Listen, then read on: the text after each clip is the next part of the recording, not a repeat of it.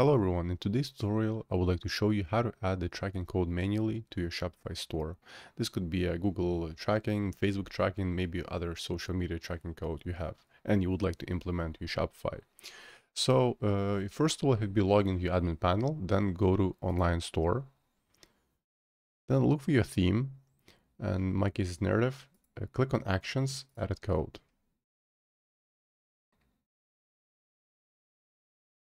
Now here look for theme.liquid.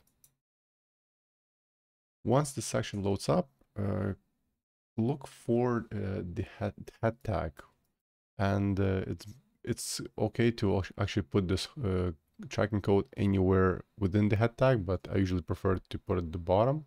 So look for the closing tag for the head tag. It's here. Let's just in my case I'll just add a sample Google tracking analytics code, and that's pretty much it. Just save it and the code is implemented.